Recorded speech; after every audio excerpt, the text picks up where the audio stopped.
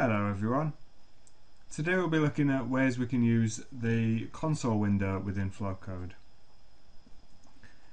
If you look under View and Consoles, then we have this console window that allows us to read and write text.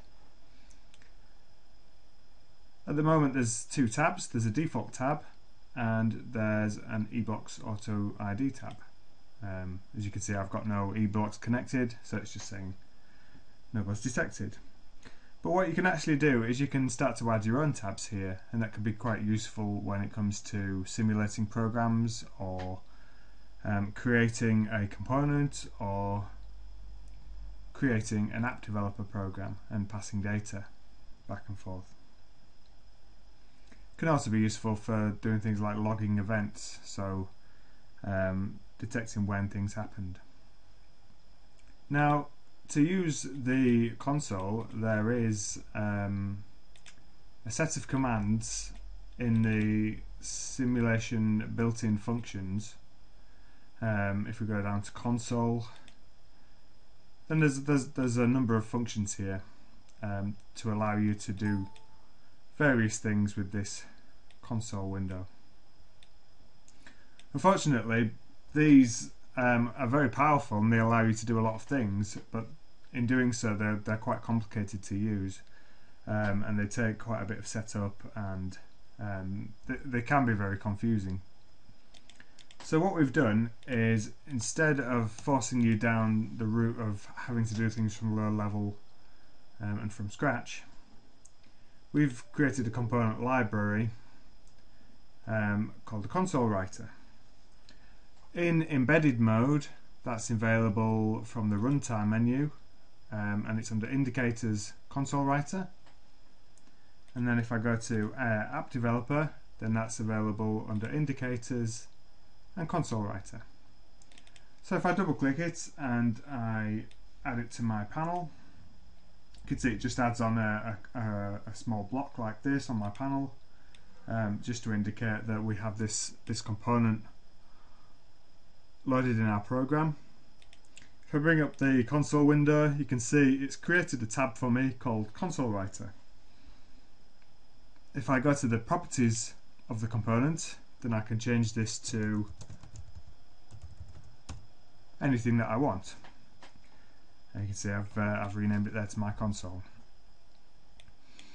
By default we have a number of colours, and you can obviously change these to be whatever you want, and these are basically just baked in colours that you can call upon. There is also a way to set any colour. So you've got set colour index. This calls one of these 4 baked in colours, or you've got set colour, which allows you to enter a full RGB value. You've got a number of properties to dictate what happens when you add data. Does it automatically add a new line after every data? Does it clear the console when you start the simulation? Does it add a timestamp on the beginning of every new line? And if it does, then here is the properties for the timestamp, how the timestamp should look. And obviously if you turn that off, then that goes away.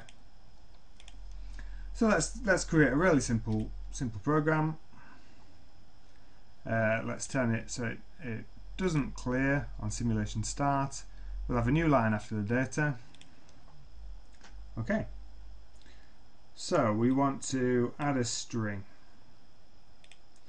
We'll create a string variable. We'll call it str. What I'll do is I'll create a very simple loop which samples an analog input. So if I add a loop,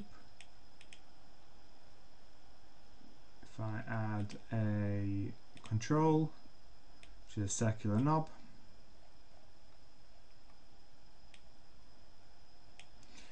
currently that ranges between 0 and 100.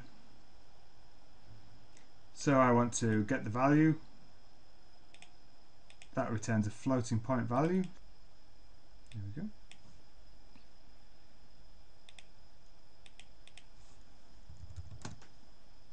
I'll call that knob.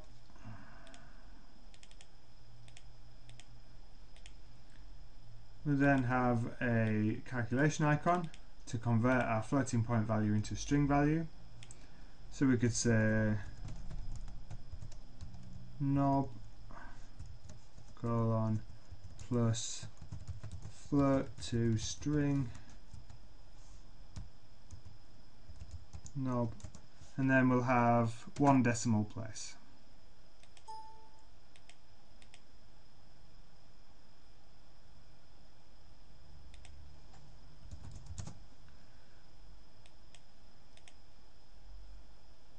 And then let's add a small delay of say 2 seconds, and then when we run the program you can see the value is being recorded. We've got a timestamp. Very easy, very straightforward. We could even have let's see, a decision which says if knob is greater than 50,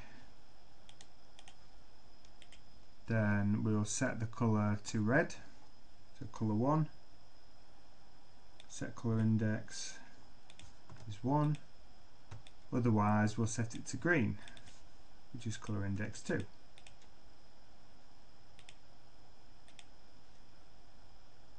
There we go. As soon as it goes over 50, it's now red. Below 50 is green. And obviously you can create as many console tabs as you want just by adding more console writer components. If you right click the console, then you can create a new tab group, and this basically creates a new facet to the window which allows you to display a new console tab, so you can have more than one open at once. So you can see we can have 2 different tabs open at the same time within the same window. Thanks for watching. As always, I've been Ben Rowland, and this has been Flowcode version 9.